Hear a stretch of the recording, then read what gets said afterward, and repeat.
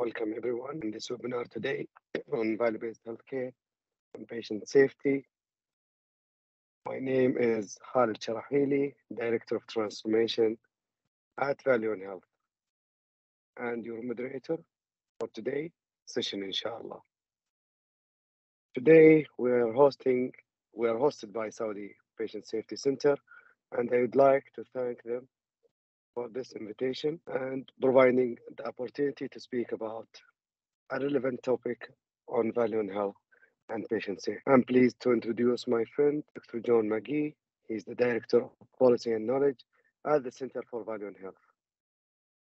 John, in this role, he's working in development of policy and research program on the center for the last 3 years in Saudi Arabia, but drowning on learning of the best practice. So John is working in Saudi Arabia for the last 3 years, and he's bringing the best practice from around the world. And before joining the center, John worked as healthcare strategy consultant at A.T. Kearney, the global management consultancy firm. John graduated from University of Oxford with Master of Politics and Philosophy and Economics, and he holds an MBA certificate from Granfield School of Management and a PhD from University of Birmingham. Welcome on board, John, and please go ahead. Hi, Khalid. Hello, everybody on the call. Really pleased to be here. Yes, welcome, John. I'm going to present for about 30 minutes on value-based healthcare and patient safety. And then I think we're going to take some questions from the audience for the remainder of the time today. The questions will be taken at the end of the session, so you're really very much encouraged to post them as we go in the chat.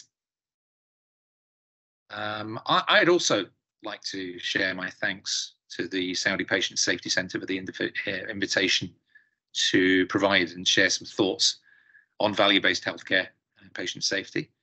And thanks everybody for giving up an hour of your afternoon, or if you're in Riyadh like me, your early evening, to think with me about these concepts. I have a few slides, hopefully not too many, and I'll kick straight into them. Just to set your expectations about what I'm planning to cover in the presentation today, I'll first intend to talk about how globally health system policymakers are increasingly turning to value-based healthcare as a set of goals, methods and tools to address the accelerating challenges of healthcare reform.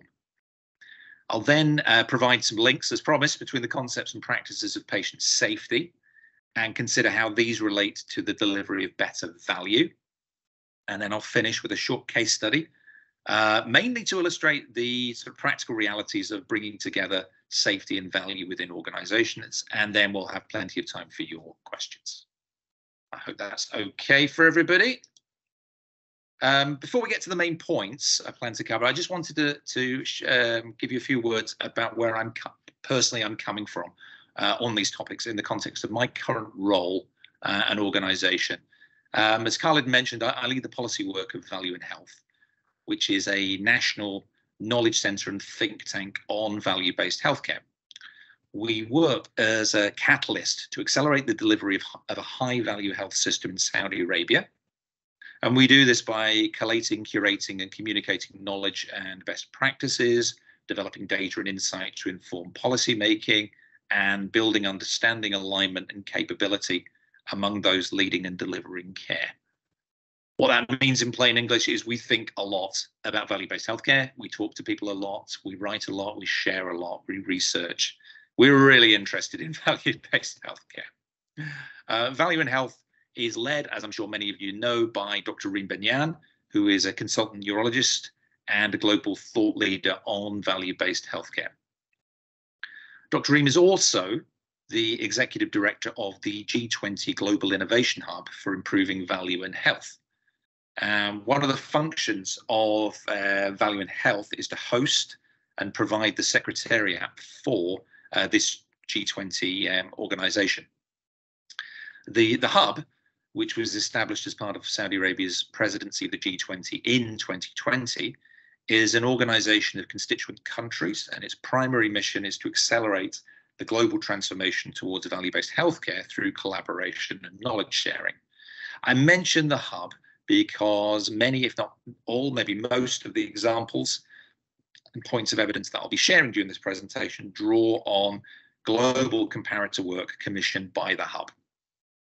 I'll aim to take a more of an international rather than a Saudi-specific perspective today, maybe a region-specific perspective. But of course, if there are questions about value-based healthcare and patient safety in the Saudi context, I would be more than happy to talk about these during the Q&A.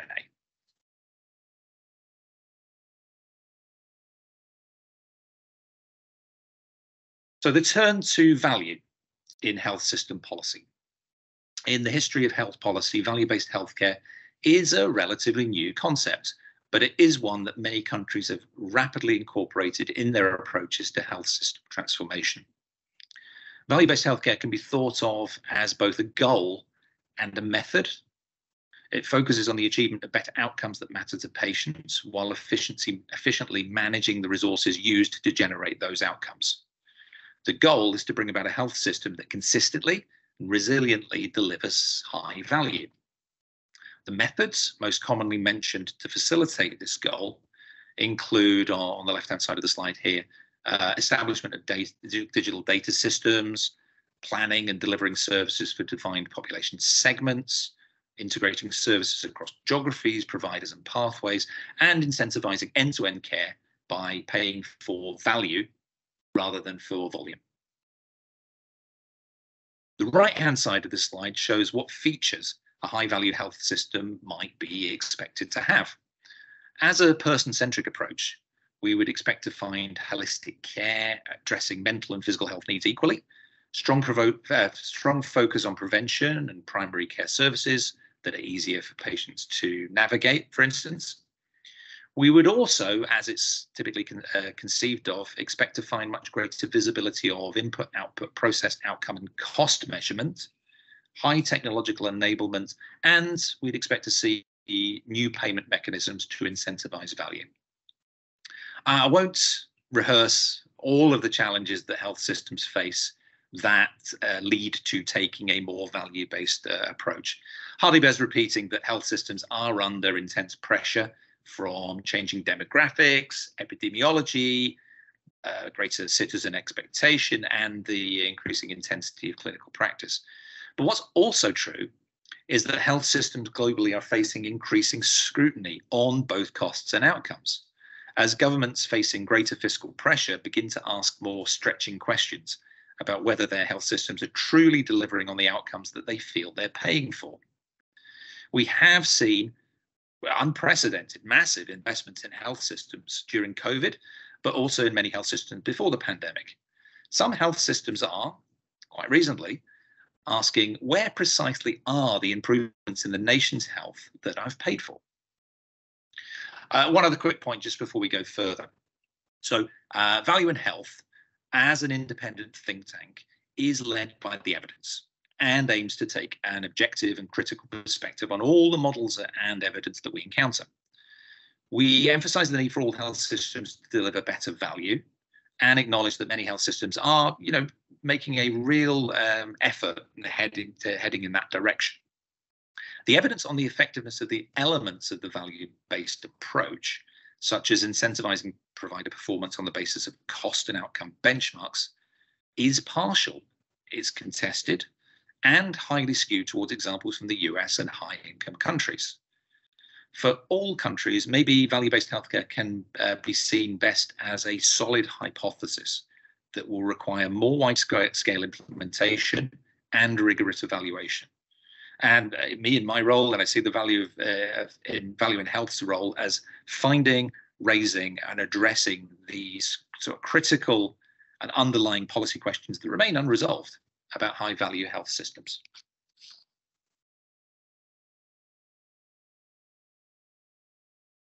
Many countries have taken the view that more of the same is not enough, So let's briefly look at some specific examples.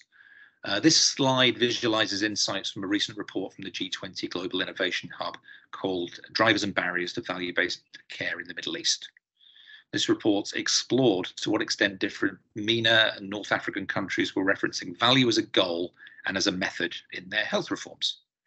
For this report, we drew on desk research and stakeholder interviews, talking with policymakers, providers, practitioners, and academics from each country. We found many countries were targeting value as a goal, using slightly different language in each, and most were developing or in the process of delivering long-term plans to deliver on this goal. Interestingly, value-based healthcare in these countries was often explicitly linked to universal health coverage. Several countries saw improvements in outcomes and costs as being critical to relieving current and future pressures to enable expansion of access and coverage and achieve universal health coverage. So what's interesting here is value-based healthcare is happening. Certainly there are no future facts, and we wouldn't deterministically say that value-based healthcare is an inevitability. But what's clear is many countries are driving towards value and value-based healthcare as a destination, using the tools of VBHC to enable that.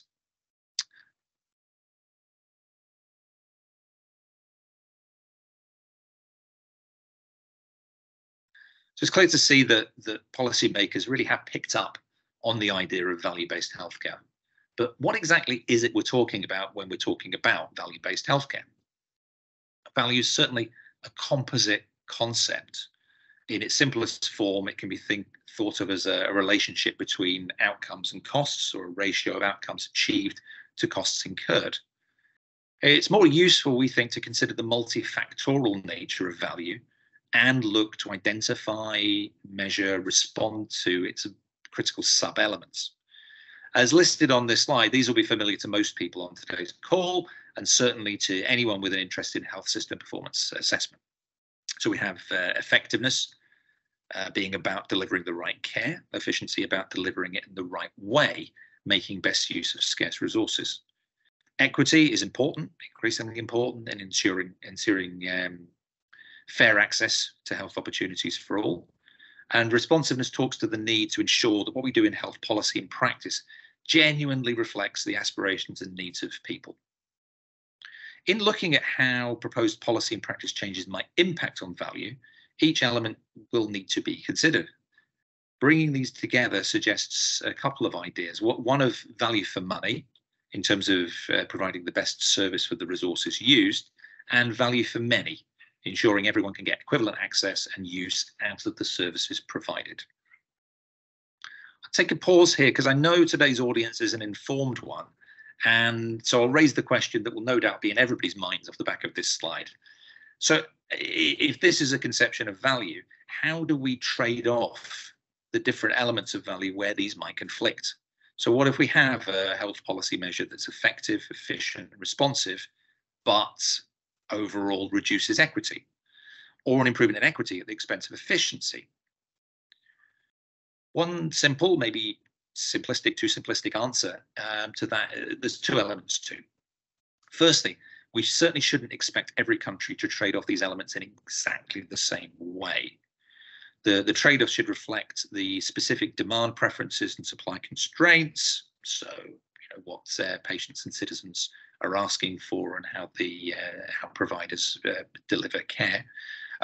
Consider those to clarify these trade-offs. But secondly, and more critically, the most important factor is to have a defined way to resolve these trade-offs when they come up that's transparent and open to scrutiny.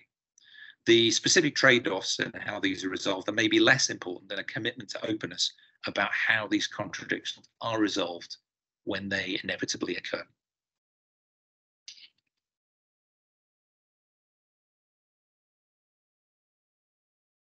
So we've said what value-based healthcare is, and that many countries are pursuing it for a range of very good reasons.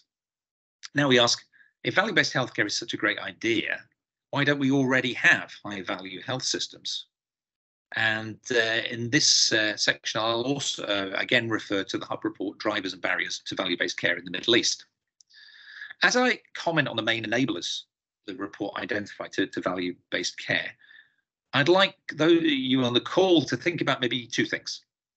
So one, to what extent do you recognize these enablers as either being in place or being lacking in your own health system? Are these universal requirements, or are some enablers really more important in certain health systems than others? And two, as ever, I would encourage critical thinking. So in your experience, are these truly prerequisites, and what and how much can be done in their absence? Certainly in my experience, I'm always wary of lists of enablers as a kind of a readiness assessment, as the conclusion, it always ends up being the same. We're not ready. How good is good enough for each enabler is a key consideration, and it may differ from health system to health system. So bear with me while I quickly go through the enablers clockwise from 12 o'clock. In regulation, what's often mentioned when you talk about value is regulation of cost and outcome measurement, professional regulation is really important, and quality and safety regulation. But I would also really emphasize competition and economic regulation as being at least as critical for a high value health system. How we choose to structure the market for public and private providers, and how we allocate our capacity and manage competition in that market is really going to have an impact on value. So, and it's sometimes missed in the conversation. Data and IT infrastructure is definitely an area where much value can be created, but it's also an area where value can really fail to be created. I would advise there being as much emphasis on avoiding poor infrastructure decisions as on making good choices here. These are sometimes the longer term decisions that you can get mired in if you change your mind later. Workforce, I would really like to highlight as a critical enabler. So often the elements of workforce we choose to discuss when thinking about value-based healthcare, we maybe overemphasize capacity, training, deployment as levers to better value. And we don't say enough about the need to protect the lived experience of our health workers. I like to think of healthcare as a really ultimately a simple industry of people and buildings, machines and drugs, but our health workers must never be considered as just another type of resource to be deployed or redeployed as needed, skilled up, moved around. They're people. And you know, the stress and burnout and the effects of COVID on our workforce before you even get into conversations around concepts like joy at work. We really need to make sure that we take consideration of the exceptional nature of the workforce as a resource in our health system. Those who keep up with current health policy and government health policies will know integration across providers and geographies is a clear current theme. Again, I'd invite you to consider integration maybe as a good hypothesis rather than a fully evidenced lever for improving value. With good evaluation, we'll find out. Many health systems are trying integration as a lever at the moment. I think cost and outcome measurement perhaps is self-evident. How do you know if you're delivering better value if you don't measure it? And finally, the financial levers of value-based procurement, pricing, and reimbursement also require consideration. In terms of where people who are thinking about value-based healthcare are looking at the moment, I'd point everyone on the call towards a recent global evidence review, which indicated that the vast majority of the value-based healthcare academic research at the moment is being done on those last two enablers around measurement and financial incentives. This is helpful directionally for value and health, as it points to potentially a gap and an opportunity to bring some new insight. But clearly, we need to know more about all of these different enablers as we seek to implement value-based healthcare.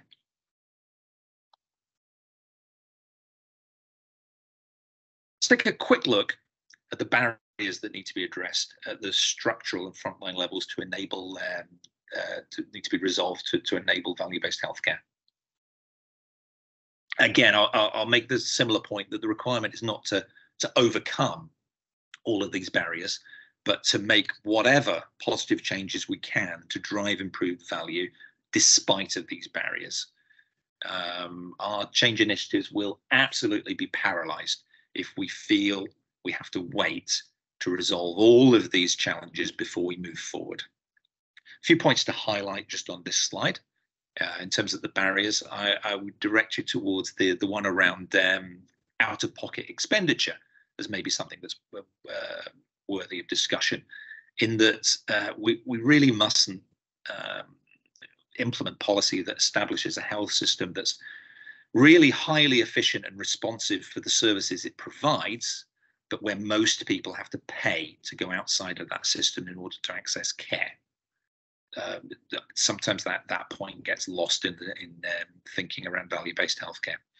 Second point relates to the collection of patient data, the top right there. We should have an understanding and be sympathetic to the fact that there are different views on the trade-off between maybe the speculative benefits of an accumulation of big data in terms of fine-tuning population health management and delivering at some point in the future precision medicine, versus individuals' preferences about data privacy and the practical limits to cybersecurity.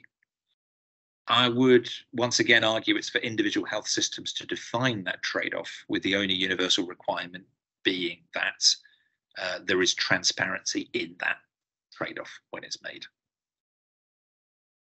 So how does the turn to value in health system policy relate to patient safety? So clearly and definitionally, a high-value health system can never be an unsafe health system. Avoiding errors in care and harm leads to better quality, which leads to improved outcomes and value.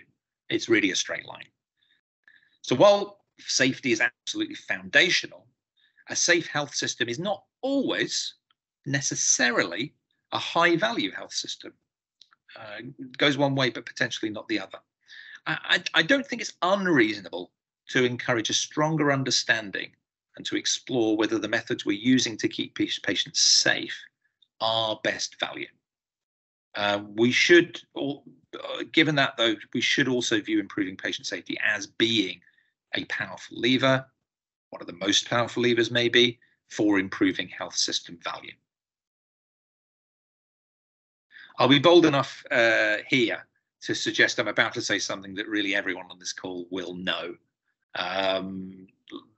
The point is always worth making. I mean, it's really a truism in health system policy that we commit material and avoidable resources to fixing the impacts of poor patient safety that would be much better spent on reducing the likelihood of error and harm by orders of magnitude, of course. This data from OECD reflects typical ranges of estimated costs of error, harm, and wasteful practice in similar global studies. So, I mean, looking at these studies, one would expect somewhere between maybe 10 and 40% at the higher end of resource use in health systems to be addressable through value improvement initiatives, including patient safety improvements. I'll start to draw things together by looking at an illustrative example from the literature on that indicates some of the practical issues that arise when value and patient safety are considered in specific clinical transformation programs.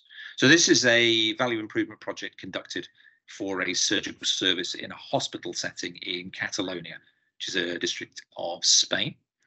I'm sure you'll all be familiar with similar examples. Here, the problems to be addressed are, really very typical. So going left to right here, 1 to 4. So the day-to-day management of unforeseen operational priorities, improving productivity and utilization to reduce waiting times, ensuring effective inventory management, and improving the engagement, communication with patients through the pathway. I look back a decade ago when I was working with mainly teaching hospitals, actually, but working on hospital improvement strategies. I would see most, if not all, of these issues as driving investment cases and cases for change, business improvements across different providers. I would reflect, maybe on this slide, that each of these challenges is viewed slightly differently, but maybe complementary through a value lens and a patient safety lens. So without belaboring the point, I'd say that in value terms, day-to-day operational complexity is likely to lead to increased cost and may compromise outcomes. So there's a value improvement opportunity there, clearly. In patient safety terms, I would say that the same complexity can be expected to increase risk of omission and error, unintended harm. So both, you could look at the same set of challenges through both of those lenses. So we'll take a quick look at the approach this organization took in this case and what the results were. So I think this is a really interesting case for a few different reasons. One is it's very typical of the kinds of example that are often tagged as being value-based case studies. In this instance, and actually you hear about this quite a lot in terms of value-based healthcare, each issue is addressed by a digital intervention. And clearly there's a lot of interest around digital artificial intelligence, post-COVID, increased uptake of telemedicine, the conceptual link or conversations that you have when you talk about both digital transformation and value-based healthcare, certainly more than before. So here, they deployed automated planning and scheduling and online track and trace of patient staff and equipment. And through those levers, the service was able to report improvements in value from the three different perspectives: patient, clinician, and provider. I'll maybe offer two formative conclusions from this case, or the most maybe just some things to think about. So one is, and maybe the major point is that better value and better patient safety will often be delivered at the same time. So by seeking better value, safety will improve, given the interrelated nature of the concepts, and improvements in safety, one would expect, if the business case stacks up, to also deliver value, short-term or long-term. Maybe the second conclusion is to come back to a theme here, is to stress the need for a critical response and a thoughtful, mindful response to this kind of case study. It's absolutely okay to ask, well, did this really work? As well as, could this work here? Could this work for me? Like every case study, this one reflects a point in time, and when and where you decide to declare victory is really important in terms of whether a case study reflects success or not. I would say in an abbreviated case study like this one, in the time that we have, you'll need to take it a little bit on trust that the challenge, approach, and results played out as I'm describing them here. I would, though, really encourage you to interrogate this case and others you see like it more from both the value perspective and the patient safety perspective. I mean, for me, things I would love to explore on this case are how these solutions reflected the patient's understanding of the problem and their preferences regarding the solutions. I would love to think in this case, they went to patients and talked about what are the nature of the impact that low utilization and throughput challenges are having on you as a patient, and involve them in shaping these, even IT changes patients will have useful and important input. I'd also be interested, we mentioned integration before, I'd be interested in how the changes would impact elsewhere in this specific pathway, so upstream and downstream, but also across other services within the same facility, and maybe other providers in the same geography. We need to think and anticipate from a complex systems perspective the unintended consequences of any change.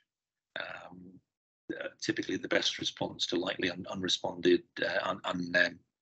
unintended changes is to anticipate them to the extent that you can in advance, but really rigorously evaluate so that you can course correct as you go.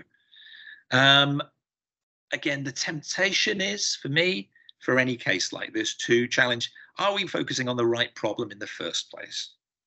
So the quotation I always bear in mind when thinking about improvement projects is, there's nothing quite so useless as doing with great efficiency something that should not be done at all. I think we're bad at this in healthcare. We're bad at asking the initial question in an improvement project, should we be doing this at all? I think what we know about low value care and waste, we would really benefit from at least exploring that before we then go on to look to optimize, drive value, improve patient safety in the clinical areas that we choose to work on.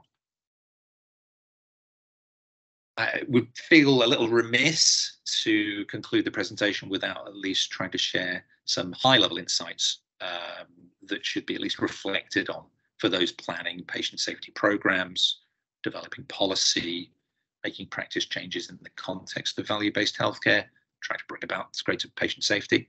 So I would pick out from this list that the reduction of risk.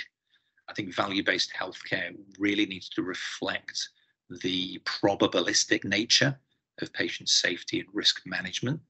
So, even bringing patient safety to the value-based healthcare conversation is incredibly important and valuable, particularly when we attempt to bridge from measuring and improving value to incentivizing it with financial payments. The two concepts of value and patient safety really are joined together. We think there are, one of the reasons why we're so excited to get this invitation to talk today. We really must have the two conversations together. It's essential, foundational. As I say, an unsafe health system cannot be a high-value health system. And I think I maybe land on this idea that, particularly for low and middle income countries, value-based healthcare is a key that unlocks the door to universal health coverage.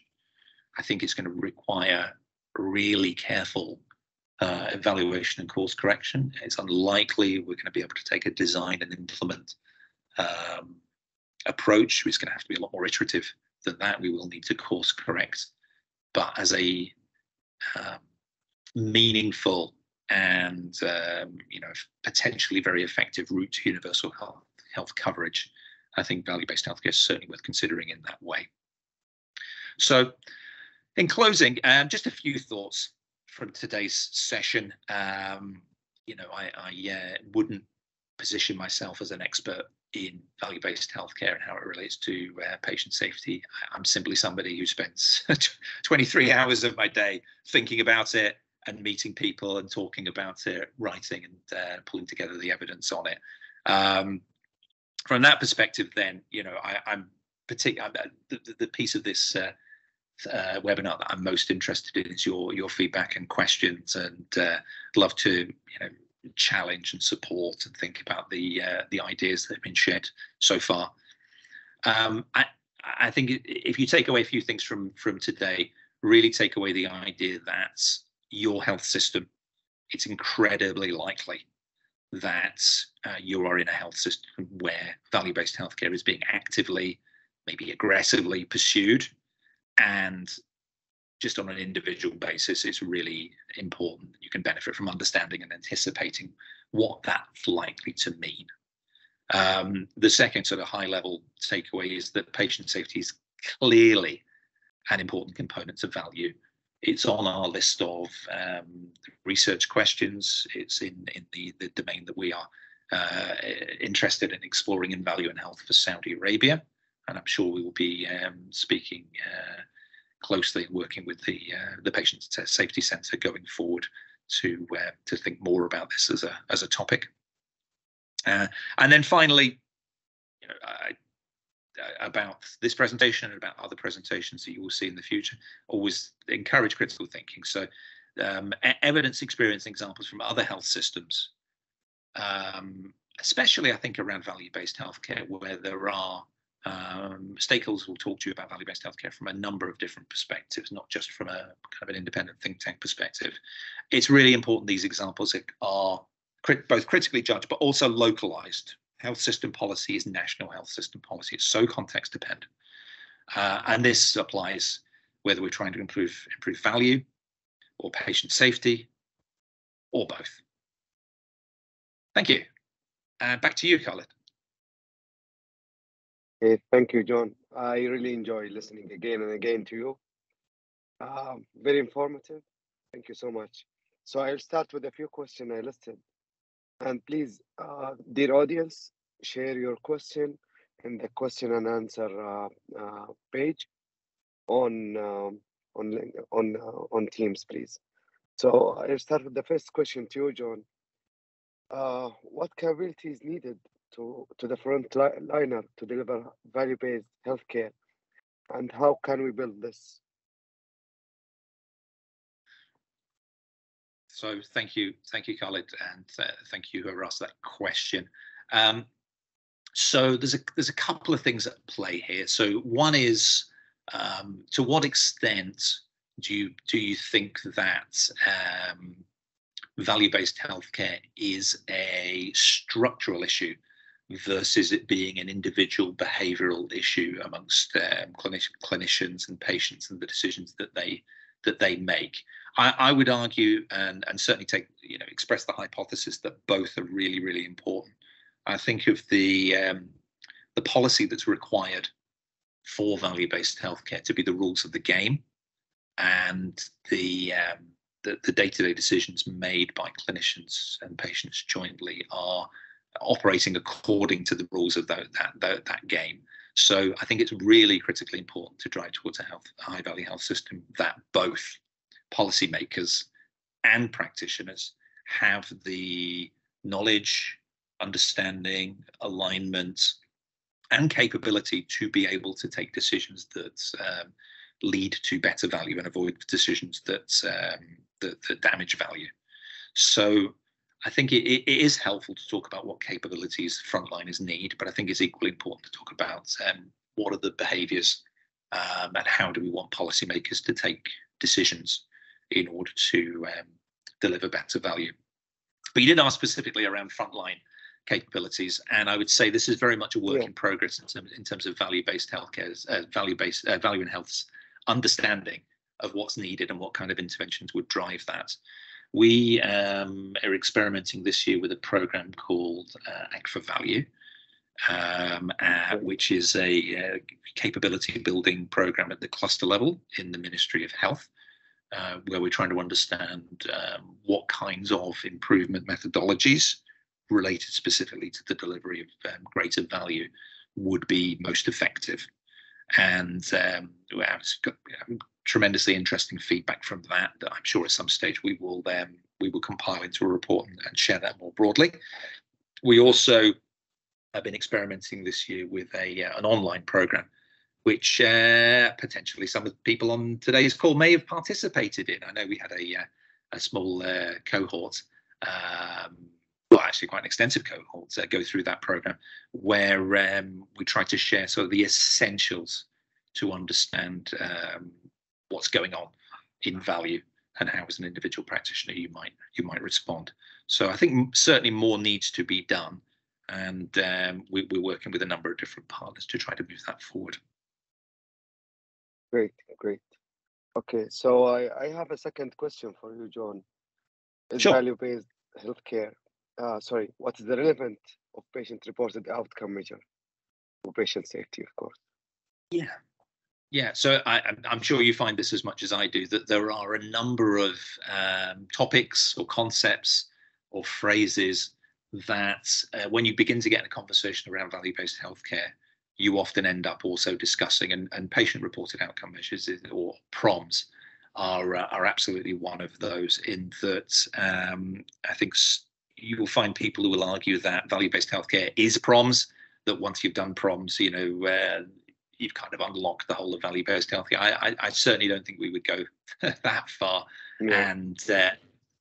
and actually, I think we would go really not anywhere near that far. And again, I think the idea of patient-reported outcomes, although it does have quite a long history, it's still a hypothesis rather than something that we can really demonstrate that sort of universal patient-reported outcomes, specific and specialty specific, generic and specialty specific proms everywhere, that's necessarily a good idea. So, like any measure, we would want to really understand the impacts on costs and outcomes through trials, so proofs of concept, and we're certainly participating in some of that work in Saudi Arabia right now. Great. Thank you, John, for clarification. And I have the next question is a question that most of the time we have been asked in the center that, okay, is value-based healthcare just cost cutting? Yeah, this is a question I think we need to tell our audience about it more. So this is the point where I declare, I'm not a clinician. I'm, my background's more commercial, health economics, policy.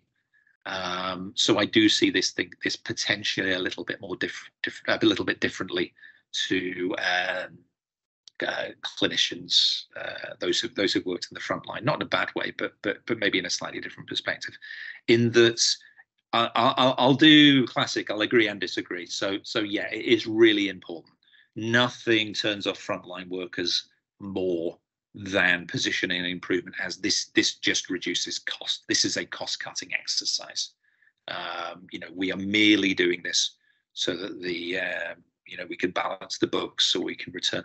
I don't think I've ever found it possible to drive engagement with frontline clinicians on that basis. You really cannot introduce it in that way. However, sometimes it is about cost cutting, and you really have a choice, and you can either be upfront about it and say, look, we are operating globally, sometimes nationally, on the basis of reduced fiscal space. We do have a requirement to balance our books. We do have a requirement to reduce our costs. Sometimes it is about cost cutting, and you have a choice about whether to be upfront about that or to talk around it and say that it's not. However, and this is in my experience, you can always reduce costs and at the very least maintain outcomes, if not improve outcomes, because there's typically so much of an opportunity to eliminate waste. So whilst it would be a little easier if clinicians were a little more accepting of the idea that sometimes, we do work within a national economy that has its own goals, and sometimes you do need to give up a little bit of resource in order to get what you need. I don't think that's happening anytime soon. So it's important. Again, it's one of the reasons why value, cost and outcome, resource and outcome is such a fruitful approach. Yeah, it's so linked, and you sometimes have health finance people who don't really understand the outcomes, and you have clinicians who sometimes aren't fully aligned with the and understand the finances. That having a bridge between the two and a common language, a common set of goals, it's for me, it's one of the things that's most potent, most powerful about a value-led approach. Yeah, and back to the slide you showed, John, that shows that value for money and value for many. This is somehow answering like majority of the question is just value is cost cutting. Sometimes it's not cost cutting. Sometimes you spend you invest more on your patients and in a service that can achieve value more than your cost cut. So it's not about cost cutting at all. It is about the concept you implement and your practice. Okay, great, John. So I'll move to the next question. we Sure. have. So the questions say, what role should we encourage patient to take? So let's focus on patient because we are in patient safety webinar. Yeah. So Yeah.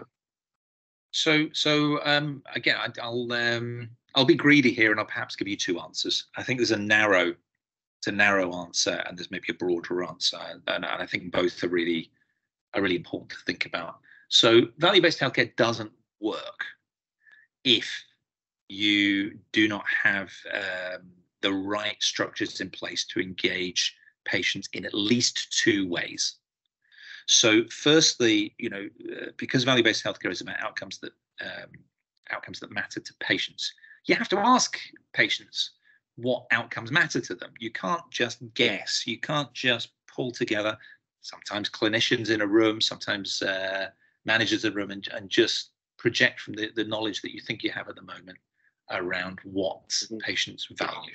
So as a minimum, you can't really say you're doing value-based healthcare unless you've had that really open conversation with patients about exactly what it is that they do value.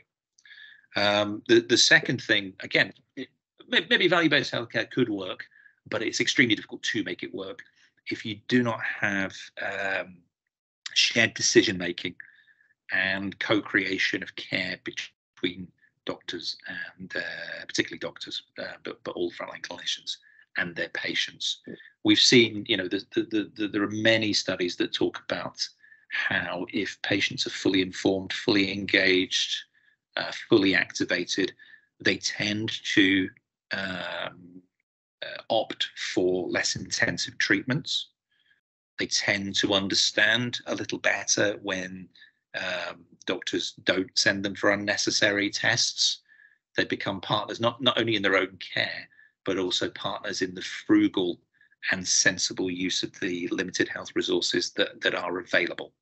So I would say, really narrowly, you need both the understanding of patient preferences and also the co-creation of care with patients before you can move really terribly far forward with value-based healthcare. I'll say one more thing, if you don't mind. So the broader view, and the very, very long-term view on this is that ultimately we do require some form of wholesale reimagining of health systems, how they operate, and how patients interact with the health system.